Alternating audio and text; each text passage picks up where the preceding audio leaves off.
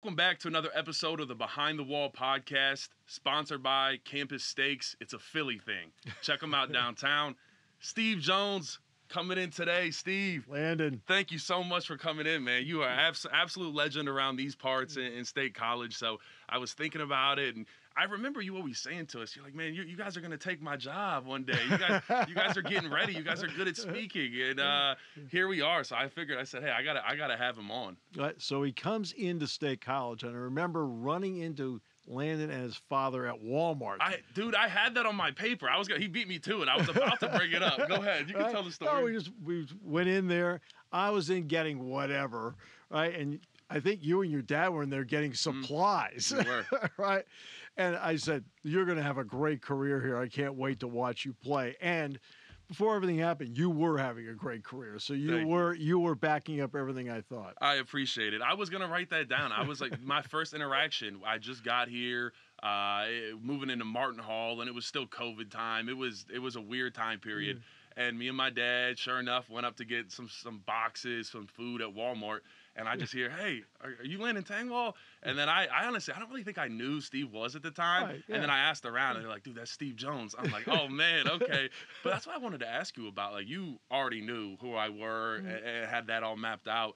How much time and effort does it take for you to have all the names, all the backgrounds of these guys memorized? Is that something that you do when they first come in?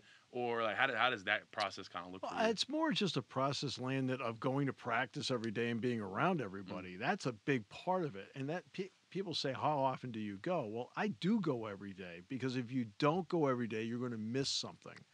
And part of it is making sure that you know who everybody happens to be. So it really pays off not just on game day, but it pays off when we do quarterback club together. You guys look at me and you know that, okay, that's Steve. It's fine. Because you're going to be, especially the first time, you're going to be nervous getting up in front of everybody. If you have a familiar face up there with you, it's going to allow you to relax and be more yourself. So it really pays off in a lot of ways. And that's where I really get to notice, okay, first team, second team, third team. And getting ready for opposing teams, I do a lot of work at this time of the year. I just finished literally USC this morning. I'm working on Wisconsin starting tomorrow. I do them in chronological order. And I do the same thing with basketball. That way I start the season with all the basics done on every team. And then I can concentrate on game week, on watching film, on, changes that they may have had to their depth chart and so forth. So you try to put a lot of work in. But look, when the game starts, you're just calling the game. And all this work that you put in, you may use 2% of it. You just don't know which 2% of it happens to be, and it changes every week. Yeah, you got to be ready, that's for sure. You were talking about USC, and through my research, correct me if I'm wrong, but your first football game calling for Penn State in the Meadowlands in New York, Penn State, USC. Can you take me back to that a little bit? Were you nervous? What was that first call like against USC? Okay, so Carson Palmer was the quarterback. Troy Polamalu ran an interception back for a touchdown. But I was working with Jack Ham for the first time. And there was, early in the game, David Royer went back to punt. And Frank Strong blocked the punt. And Sean Guillory picked it up and ran it back for a touchdown. And I was able to get the block punt and the return all in one fell swoop. Look, I got lucky. Strong wears number 1 and Sean wears 6. So it's not, they weren't that far apart on the number chart. And Jack talked about that play for a couple of weeks. Like, the way you got that so fast, I won his respect on that play. And it's interesting how it's in a game that ends up 29-5. It's not a great game. Penn State does not win the game. But that play, 2 to 2.5 minutes in, won the respect of somebody that I was going to end up working with for a minimum of 25 seasons plus along the way. And that was one of the more important plays of my career out of that game. That's an awesome story. I wasn't expecting that. I mean, so, talking about working with Jack Ham, obviously an absolute legend. I'm a diehard Steelers fan. So when I got here, I didn't know that Jack was around either. So he was sitting in the back of the bus with us one day, and someone was like, yeah, Jack's back there. I'm like, Jack who? like Jack Ham. I'm like, what? Are you serious? Like Jack Ham is on this, like the Steelers legend is on this bus. So dude, that has to be kind of a little nerve wracking, I'd say, for someone of that magnitude. But I don't know. You're calm, cool, collected. But kind of overall, what was that like coming in, working with Jack, and what have you learned from him since in these 25 plus seasons going on with Jack? So I'll do the learn part second. I'll start with him. He is so down to earth that he has no ego at all. You wouldn't even know that he attended the Super Bowl, let alone been on 4 teams that won it. You'd never know that he went to the Pro Bowl, let alone the fact that he played in it 9 times, right?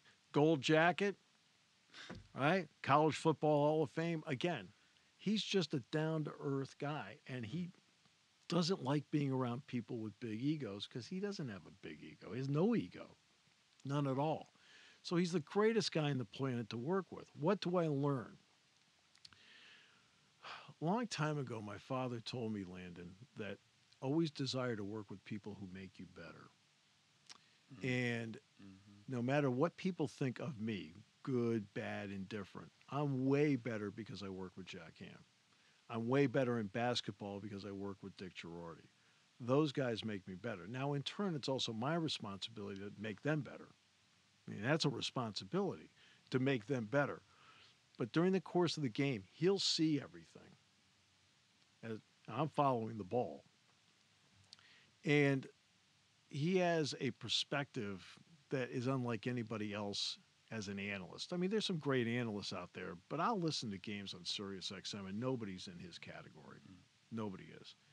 And I always tell my broadcasting class at Penn State that one of the more important things that you do, whether it's an interview, whether it's doing a game, is listening.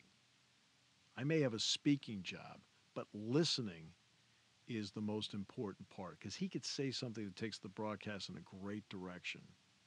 James Franklin could say something to me in the pregame show that I can follow up with the next question, not just sit there and think about the next one, right? And that's where the listening part comes in. And listening to Jack, well, it's well worth the time. I'm the one that gets to sit there for 3.5 hours with the best seat in the house talking football with Jack Ham. That's pretty good. That's a pretty good life. You live the best life around, Steve. That sounds like my dream, especially growing up as a child. I mean, what more can you ask for? It's like not bad. And I know about being next to someone that makes you bad. I played next to Olu Fashioner, sure, so I know what that's like. When you're next to someone that is great, it makes you better all around. No question. That is for sure. How often, you talked about, you recognizing me in Walmart. How often are you recognized around State College? Because you're the voice of Penn State. So I know sometimes, people don't know exactly what you look like, but how often would you say that happens? When they do see me for the first time, it scares them. No, I'm just kidding. Like, really? That's what he looks like? Really? No, people, they're all really nice to me. So I get treated so well here by everybody. It is. It's a special place. So, it's a really cool place to be, and somewhere I want to stay just from being here a couple years. But look at your own personal life. I mean, with everything ups, downs, and so forth. How much support did you get from people along the way from here? That's just the way the community is. It's a great place to live. It is. I talk about it all the time. I mean, the support that I had from Letterman to fans to business owners around town to not even business owners that are Penn State alums saying, hey, you need an internship, you need something help in the future, hit me up. I will always say I'm a Penn Stater for life, and you really feel that Penn State family when you become a part of it. Check out Campus Steaks. I mean, they're right behind you. Hey, they support the guys, man. We love Steve with the Campus Steaks plug. I love it. Steve, I want to go back. Take me back to a young Steve Jones. Get your first. What was your first real gig that you did where it was the first time you were live on air? I was a sophomore at Penn State Wilkes-Barre campus. It was 1977, and I did some news and sports, but my first game was December 8th, 1977. It was at Lake Lehman High School, which would be Connor McGovern's high school, right? Connor's dad's still the athletic director there. Wow. And Nick Urey, right? They're Lake Lehman guys. and Penn State Wilkes-Barre played Allentown Business School, and we broadcast the game on a 10-watt radio station that I think you lost in the parking lot. Yeah, not many people got to hear the game, huh? No. And so Penn State Wilkes-Barre won the game like 119 to 101 or something like that. And I remember Bernie Janowski was our player of the game because he had 30 points. And when I walked out of the gym that night, I thought, now this is what I want to do the rest of my life. This was really, I had a blast. And it felt like it went by in 5 minutes instead of 2 hours. I just thought, this is a great job. Because growing up, I'd listen to games on the radio land and like, oh man, what a great job. You get to go to the game. I never once really thought that they gave you money for it. I get to get paid to do this? Wow. And they give me money too? Yeah, that's fantastic. What growing up, you said you listened to a lot of radio, sports, all that type of stuff. What was, do you have an influence in particular that made you want to get into the field of broadcasting and radio? Well, I grew up in New England. So in growing up in New England, everybody was a Red Sox fan. Well, my brother's a Yankees fan, but that's that just gave the house balance. And so I'd listen to the games on the radio, but then I would listen to KDK in Pittsburgh because all these Clear Channel AM stations, Bob Prince, listening to Chuck Thompson do the Baltimore Orioles, Jack Buck, Joe's dad, doing the St. Louis Cardinals on KMOX. I'd hear all these games at night. And I thought, this is great. It was mostly baseball, but then I started listening to football. Then I started listening to basketball. Now we had Johnny Most. Johnny Most. The Celtics. A bunch of actors in this league. And I'll give you a really great Johnny Most story. So the Celtics, back in the 80s, if you were the NBA champion, you played in the McDonald's Classic, which was the NBA champion against the European champions. So the Celtics go over, it's like September, and they're going to play. And they got Bird, McHale, and they're playing against a team from Serbia.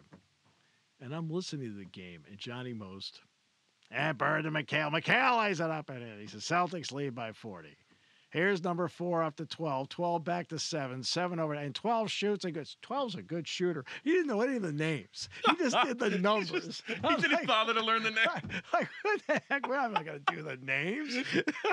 Well, some of the names, you said it was like Serbia? Oh, yeah. Oh, those are probably some tough names to get down sometimes. In the 80s, I did on TV, Penn State men's volleyball against the Japanese All-Stars.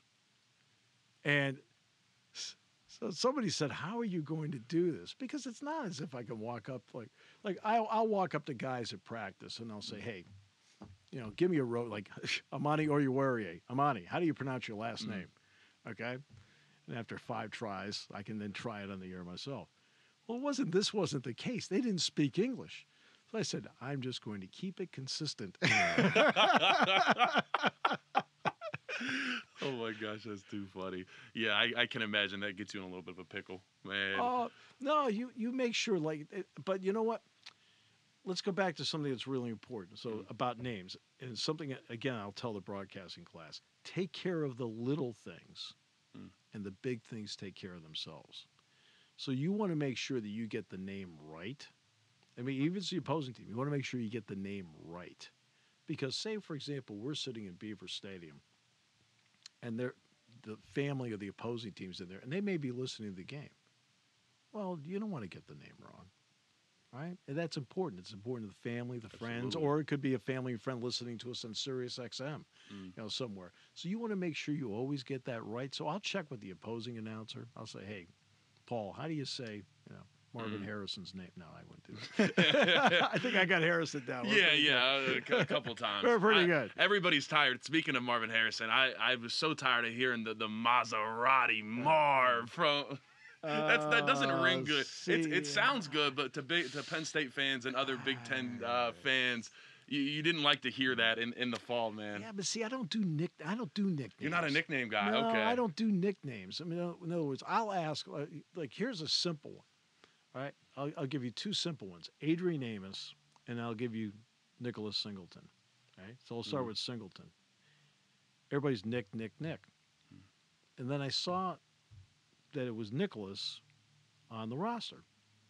So I pulled him aside one day in practice. I said, "Hey," I said, "what do you prefer, Nick or Nicholas?" He said, "Well, I'd actually rather be Nicholas." I said, "Well, so be it." So that's why I say Nicholas Singleton on the broadcast, That's because awesome. that's what he wants.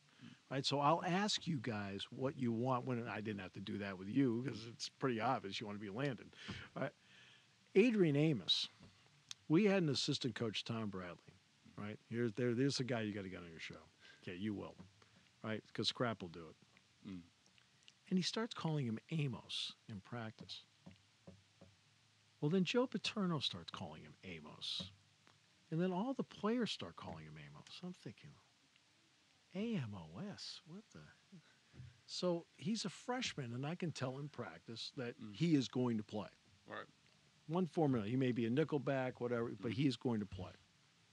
So he's standing on the loading dock, well, at least, where they load the tractor trailer now. There used to be a loading dock there. And I was leaving one day, and I said, "Let me ask you something, Adrian. Everybody's calling you Amos." I said, "Is it Amos, or is it famous, or is it Amos like famous Amos cookies?" He says, "It's Amos."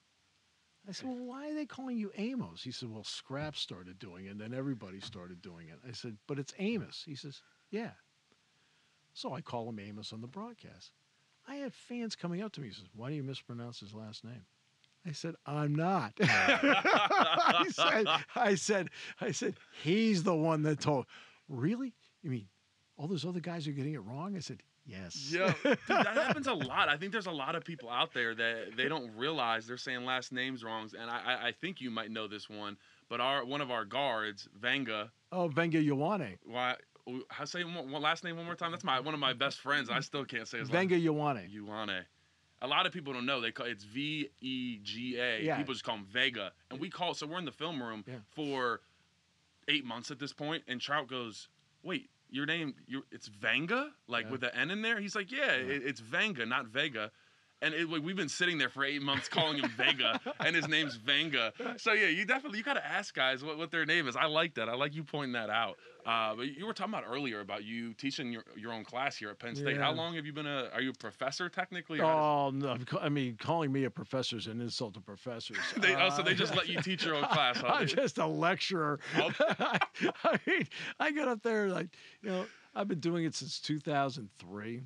Okay. And I've been teaching sports broadcasting. Now I'm probably near the end of that, that run, but I've enjoyed it. We've had a lot of great people come through and have done great work. I mean, Amanda Lockwood is in charge of ESPN's college football broadcast. She's in charge of it. She was actually in my first class here. I mean, all the way up to Hannah Mears, who's the sideline for the Pittsburgh Steelers. She took the class as well. Michael Robinson took the class.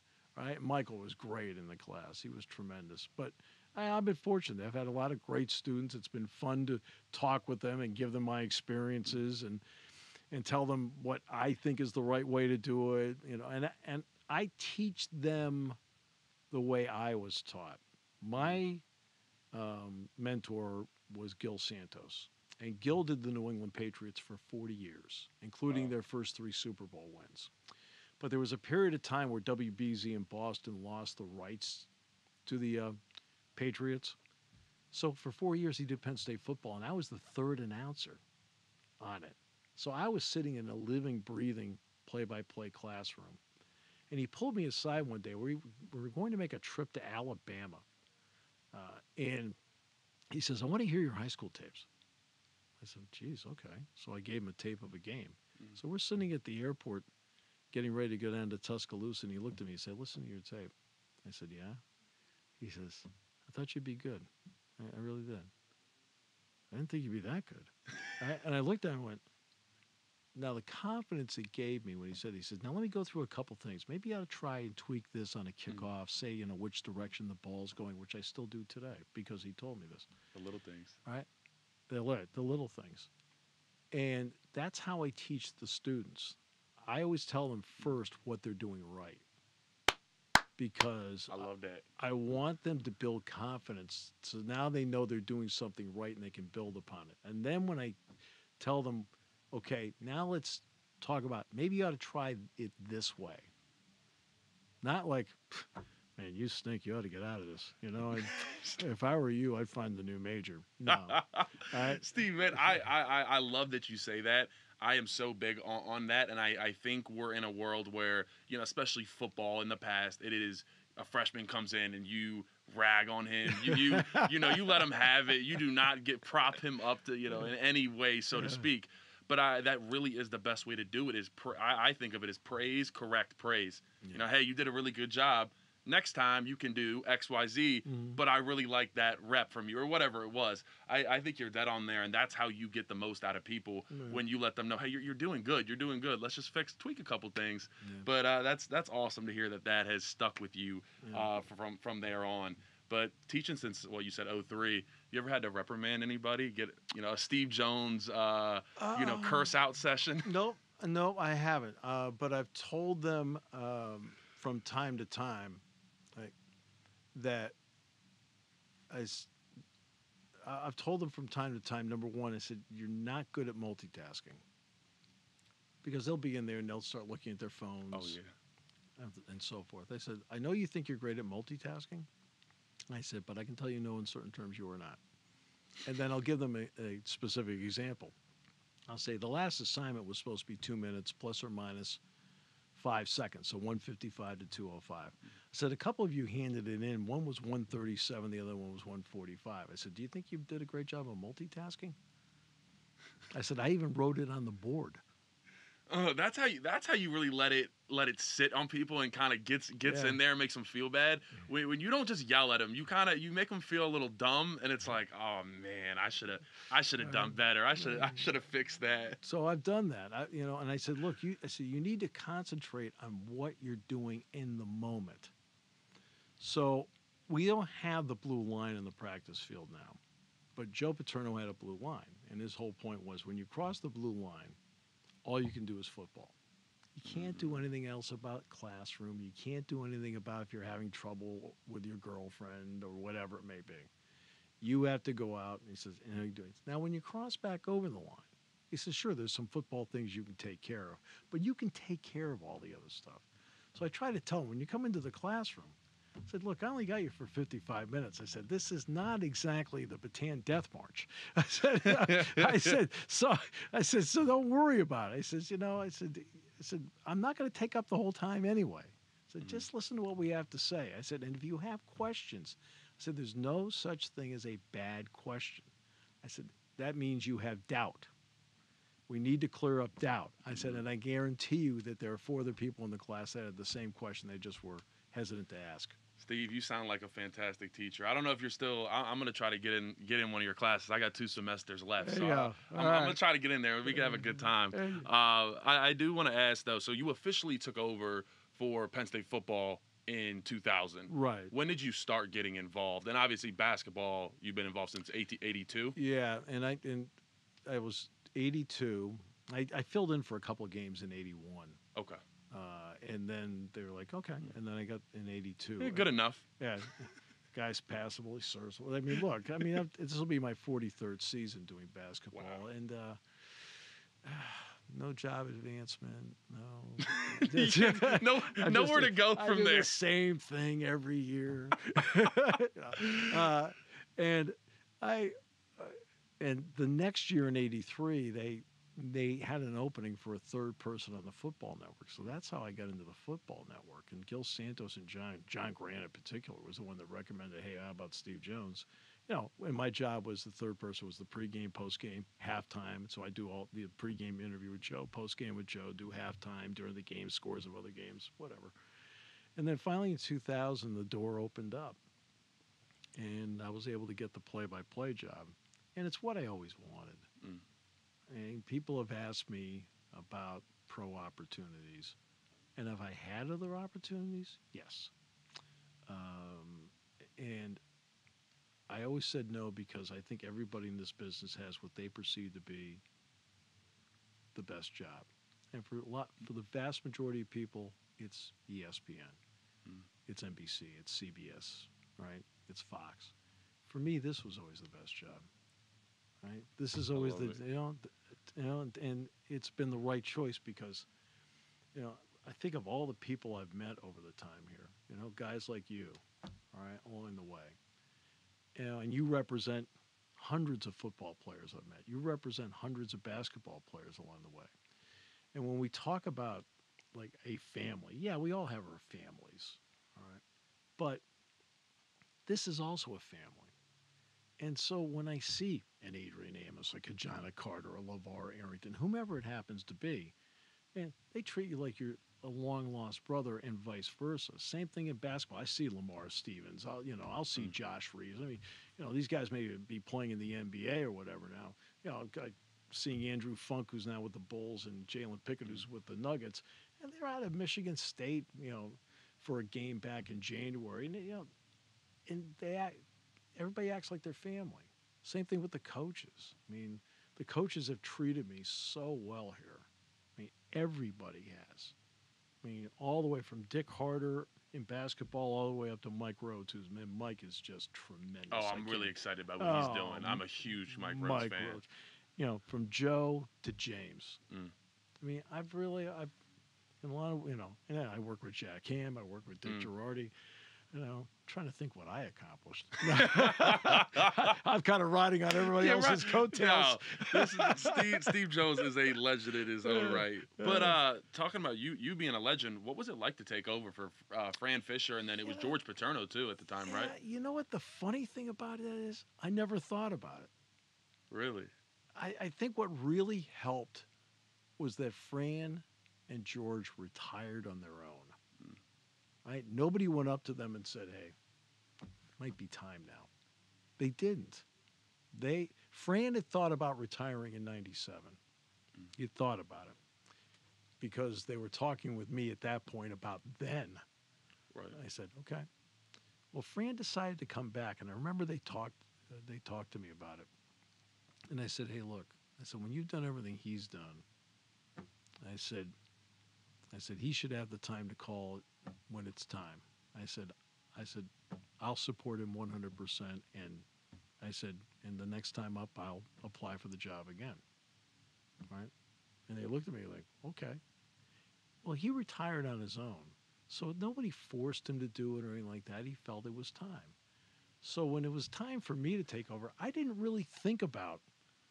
I just thought, like, okay, I didn't think about it as my time. I thought about it as our time. Right, it was natural. Yeah, right. It was Jack and I together. This is our time. We get to start together.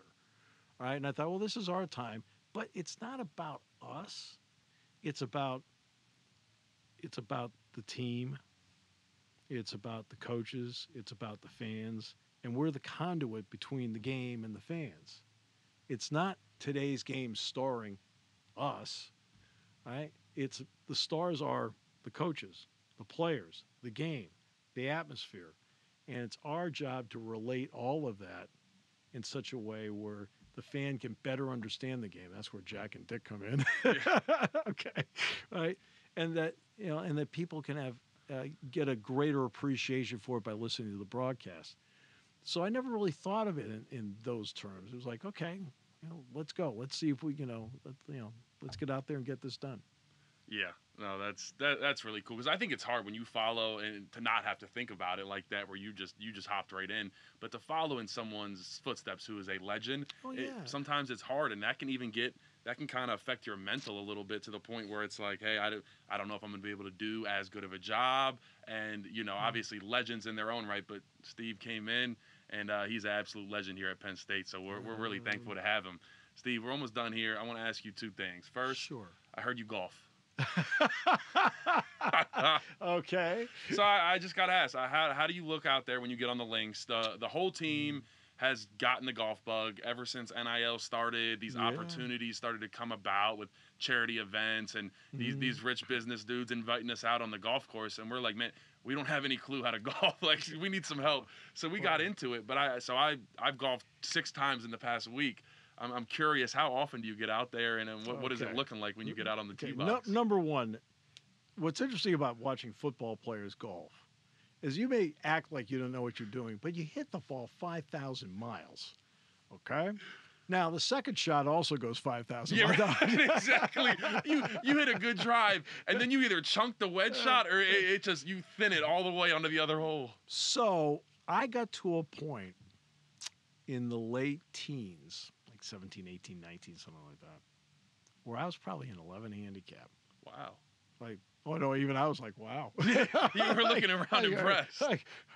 You got to be kidding me. I hit that ball. And then in 2000, 2001, 22, 23, I can tell you right now, I flat out stunk. Like, bad. Like, it's a humbling game too. well, I'll tell you what. I couldn't get off the tee to save my soul. I was always hitting recovery shots. And then this year came up.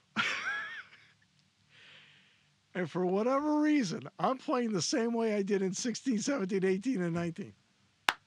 That's it. Well, Steve, we're gonna have to see it. I'm gonna get out there. I'm glad to hear. I'm glad to hear it that you're hitting it well. So I better do well next week, because next week the other Big Ten announcers, we're getting together in Columbus, and we're playing. So man, I need to be on my A game, right?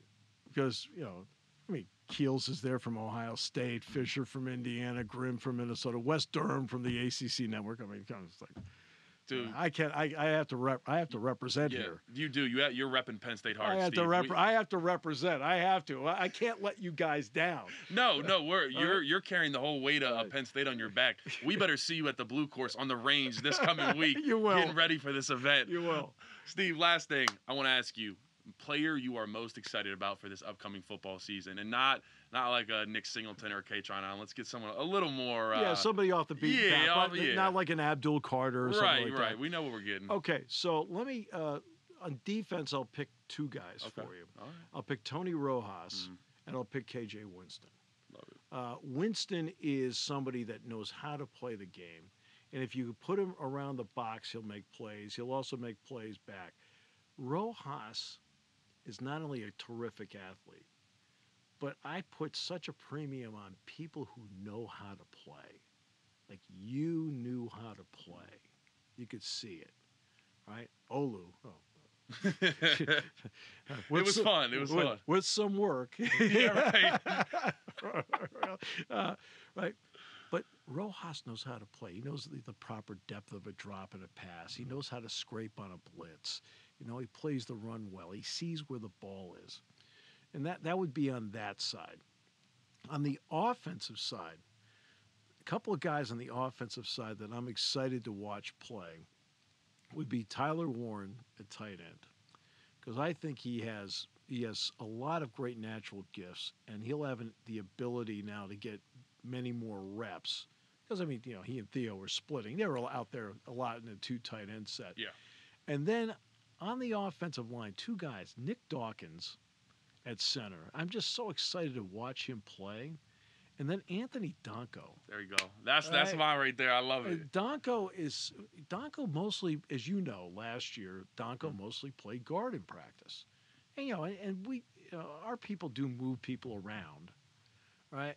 And so every once in a while, he takes some reps at tackle. When we get to the Peach Bowl, he's out there playing tackle full time, and he had a terrific game. No one knew that Caden Wallace wasn't playing, and for a freshman offensive tackle, if no one notices you, that's a great thing. And especially against a top 10 opponent, I think you're dead on there. I'm really excited about Anthony Donka. And see, a guy like Dawkins, everybody's on their own clock, and that's something like I try to impart to fans as often as possible.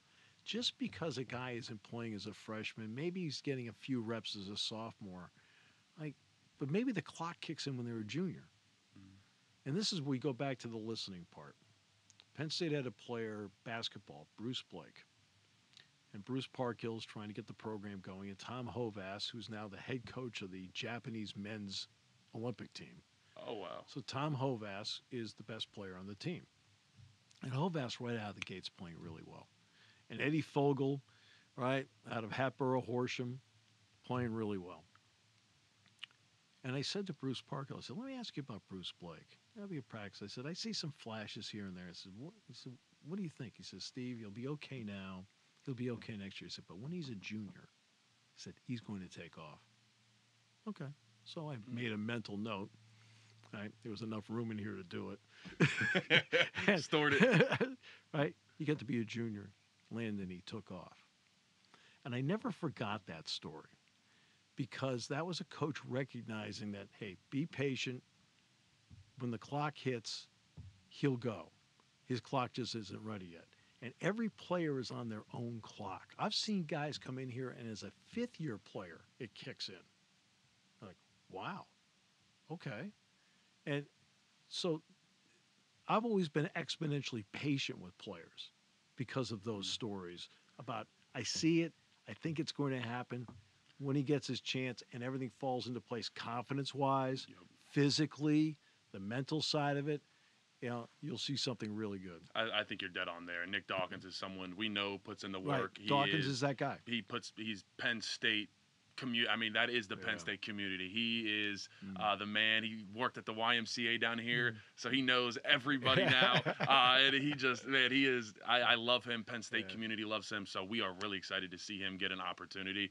He is going to ball out because I know he is someone who is dedicated to his craft. But look, Steve Jones, thank you so much for joining me today on Behind the Wall podcast. I really enjoyed it. Thoroughly enjoyed it. Yes, Thank you so much for having me. Thank you. Awesome.